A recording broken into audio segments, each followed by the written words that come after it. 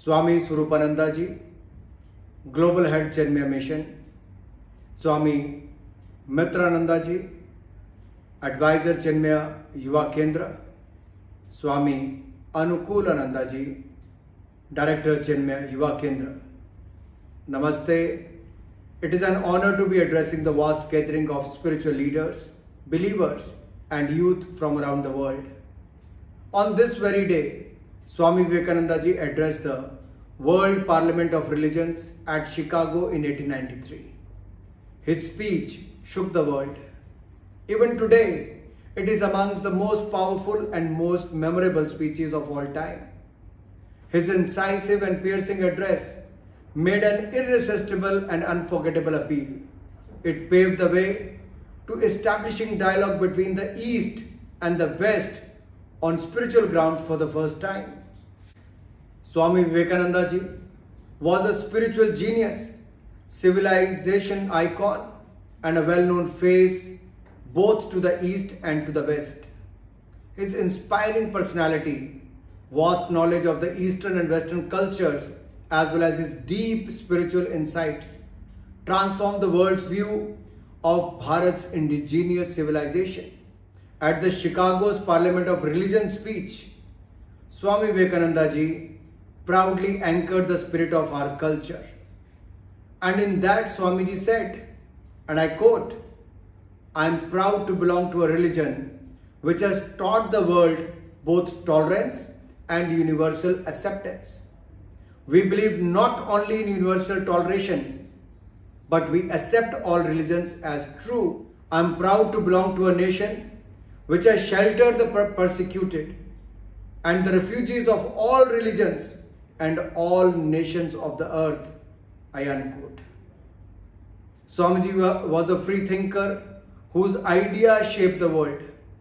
Today his thoughts are imbibed by Prime Minister Shri Narendra Modi ji through his mantra of Sabka Saath, Sabka Vikas, Sabka Vishwas and Sabka Prayas. Swamiji also had a deep understanding of the youth and his words hold true even today.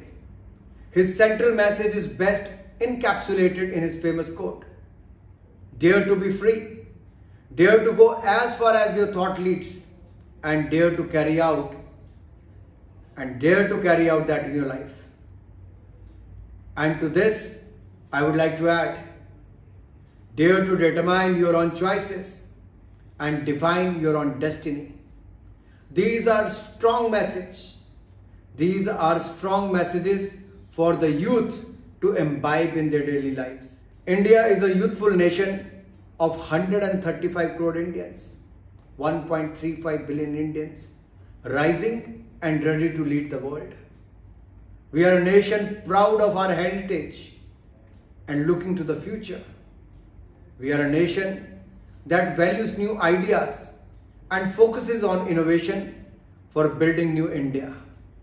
We are a nation that believes both in the healing power of spirituality as well as transforming power of software to make the world a better place.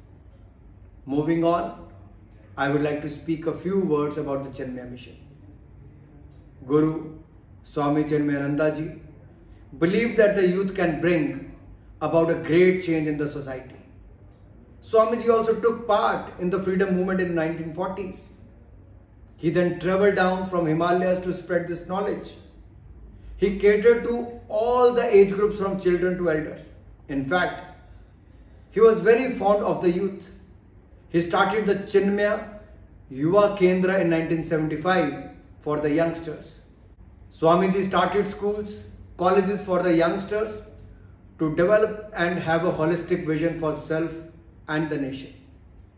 I am happy to note the extensive work being done by the mission globally to educate and empower the youth through various programs and institutions. And let me take a moment to congratulate you on marking 45 years of educational services. You have been providing through the mission to over 50 lakh students. It's not a small number. The mission is providing education to more than 5 million students. Your vast network of 178 plus institutions is making the world a better place. The ideals of Swami Vivekananda are clearly visible in your service to the nation and the people of India. With these treasure of knowledge and wisdom imparted to us by the Swamiji, we must ensure to awaken a reformative change amongst all of us through habituated practice and implementation of his ideas. I will end with Swami Vivekanandaji's famous motivation words. Arise, awake and stop not till the goal is achieved. Utho jago ruko mat jab tak manzil प्राप्त na ho jaye. Thank you once again for inviting me. Jai Hind, Jai Bharat.